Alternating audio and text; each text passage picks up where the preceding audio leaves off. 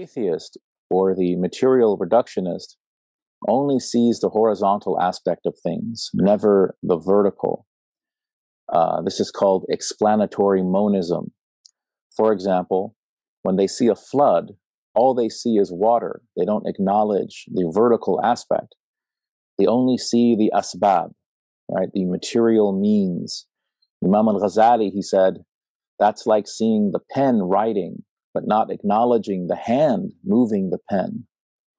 According to Rumi, they don't see that the objects of their love, their wealth, their families, etc., they don't see that these things are, quote, gold-plated by Allah's attributes.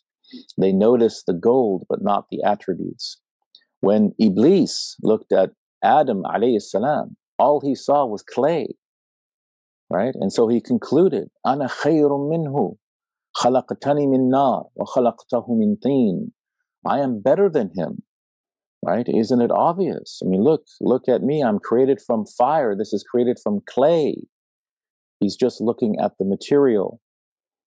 The followers of shaitan, they don't see the test of Allah subhanahu wa ta'ala in this world. They don't see the mercy of Allah subhanahu wa ta'ala in this world.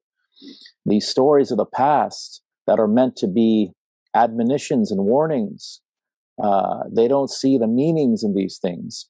All they see is randomly colliding atoms and fizzing stardust. And there is no moral component to their worldview. On atheism, the act of a man murdering another man has as much to do with morality than a stone rolling down a mountainside. It's just atoms striking atoms. Atoms and stardust do not have conscience. They have nothing to do with morality. You cannot be objectively immoral on atheism. Morality for atheists is simply a convention.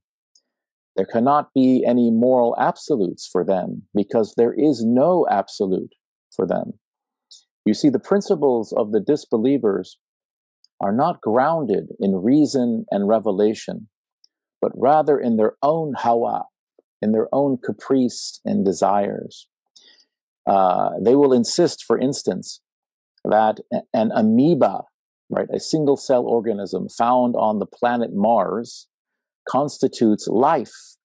That's life, right? And that should be celebrated.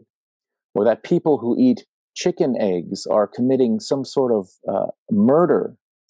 Yet, many of these people fully support the act of an unborn human child being ripped limb from limb from his mother's womb, because moral inconsistency does not faze them.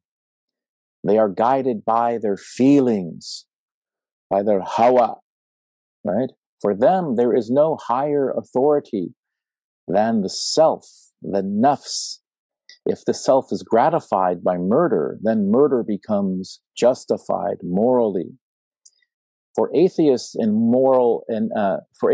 material reductionists, the mind is simply reducible to the physical brain, right?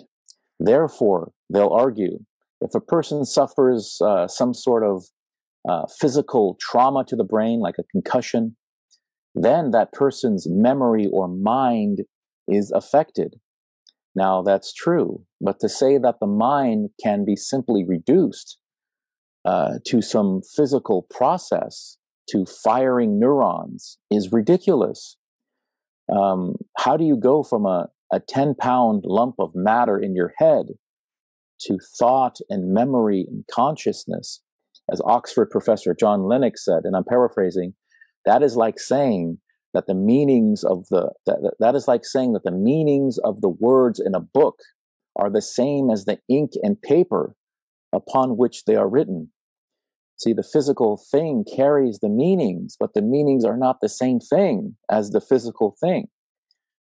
In the Quran, Allah subhanahu wa ta'ala says to the Prophet, sallallahu alayhi wa sallam, وَإِن تَدْعُوهُمْ إِلَى الْهُدَى لَا يَسْمَعُوا وَتَرَاهُمْ يَنْظُرُونَ إِلَيْكَ وَهُمْ لَا يُبْصِرُونَ. This amazing statement that when you call them to guidance, they don't hear you. You see them looking at you, but they didn't see. They're looking at you, but they didn't see. So in the language of scripture, in the language of the Quran, you even find this in the Tanakh, the Hebrew Bible, you find it in the New Testament. To hear something means to obey. And to see means to understand the reality of something. And we use that even today. Like we say, oh, I see.